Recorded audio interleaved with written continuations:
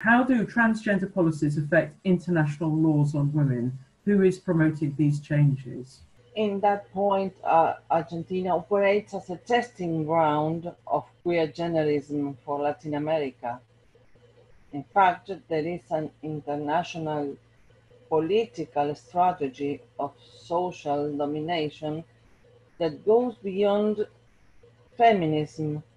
That's why we pointed out that the employment code, for example, is a way to fracture and co-opt the working class. In November 2018, there was a World Congress on Buenos Aires about transgender health. It was the first time it was held in a Latin American country, a congress like this. Our country is a pioneer in this type of legislation. Right now in Spain, feminists launched an alliance called Contra el Borrado de las Mujeres, against Erasure of Women. And Trece Rosas is part of this alliance. The objective we have in this alliance is to defend women's sexual rights and combat the idea of gender as identity. We carry out public actions so that politicians take charge of the legislation they propose and make society aware of the effects of self-perceived identity policies. In fact, it is very important that an Argentinian organization is a member of Contra el Borrado, because we want to refute the idea that in our country, the law has no negative consequences. Here we have no opportunity to discuss the law. Furthermore, society has not yet become aware of the concrete consequences for women, because men can take advantage of it to exercise violence with greater impunity. Transgender policies are being implemented as a kill or be killed strategy through corporations and agencies. They usually rely on stakeholders and public funding without any hesitation or questioning. They just like jump on board and label themselves inclusive, as if this was as positive and necessary as being green or condemning racism.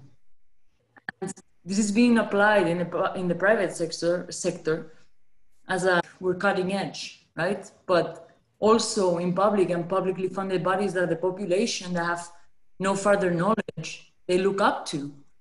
So instead, this trend, instead of creating the laws to adapt to the society's needs and promote the human rights, this new craze, as it was labeled before, craze, is very accurate actually, is imposing these policies to supposedly protect a really small proportion of the population while effectively removing the protection on the 51%.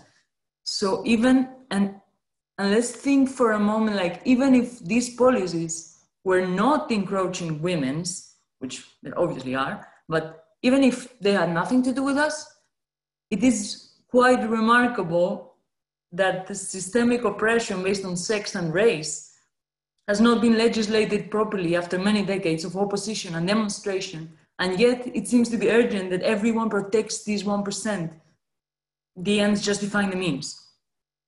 So for me, who is promoting these changes is as long as difficult to answer as to point out who's promoting fossil fuels after knowing the consequences. It's just old-fashioned, like heavy lobbying in disguise. As I said before, intelligent, maybe not intelligent, just very holding you by the neck. Government agencies that appear to be giving recommendations. We were seeing the other day or a few weeks ago, the UN women were saying people who menstruate. And they embrace it. The people who menstruate, like who would this be? The definition on Merriam-Webster, all the kids looking at Merriam-Webster dictionary, trans woman. Somebody rolled the dice and mislabeled this woman as male at birth. So now we have to adapt the dictionary. If anything can be a woman is nothing. So how does it affect international laws? You cannot legislate about something that it doesn't exist. So we cannot legislate the budget, the health protection, there's no subject. So whoever benefits from that, which won't be women, won't be poor, won't be racialized people, is whoever is promoting these changes, for sure. It is clear by now the same kind of laws and policies with the same wording even around transgender issues are being enacted in several countries with amazing celerity. This is clearly not a grassroots movement, and there's a lot of money behind it. The problem is, if we talk about this, we sound as believers in conspiracies. As I told you, we sound as believers in conspiracies, but perhaps there is a conspiracy. The motives are very dark indeed. If you read these documents, one of them by Bilek, I don't remember her, who are the rich white men behind the transgender movement? Well, she did a thorough research, and it's a very, very careful piece.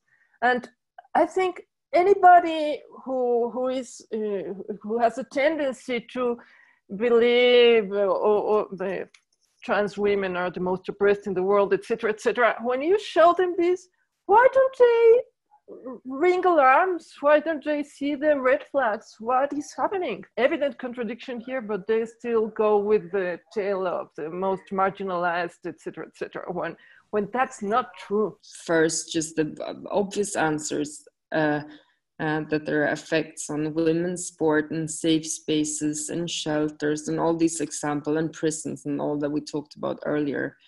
And also, I mean, I've been thinking a lot about how we ended up here. I mean, it's a massive change all over. It's a global massive change. And I don't think we would have had this situation that we do have in little Sweden if it wouldn't have been for this massive propaganda. And I'm not sure really where it comes from, but I have some ideas that it's on one hand, of course, queer theory, queer ideology, and also a part that this whole medicine aspect of it, that it's actually, I mean, you know, about the puberty blockers, it was before made for prostata cancer, and then in the end it appeared that it was so unhealthy for men to use it, so they sort of found this new group of patients to use it on. So that, like, this was in 2003. Lupron is the name.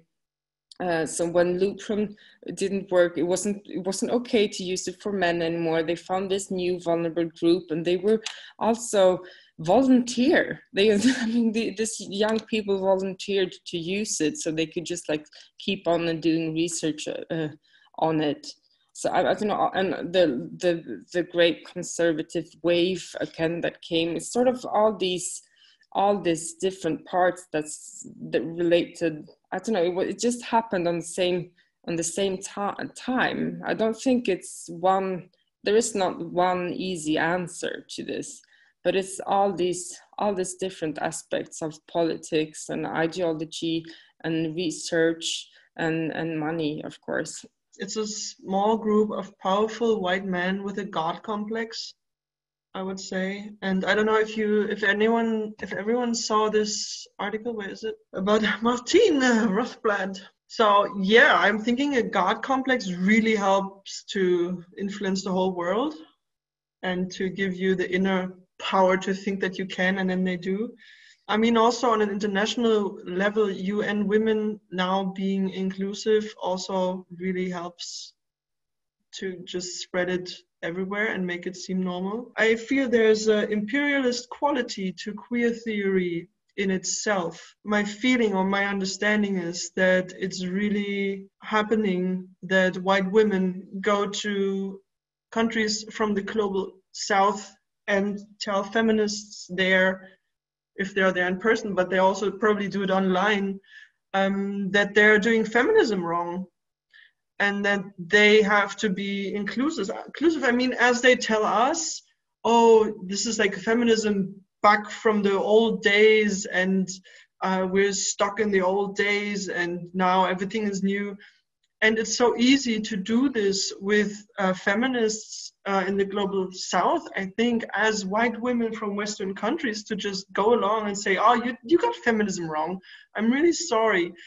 Feminism now is inclusive, and you're just not advanced. Your feminism is not advanced as ours.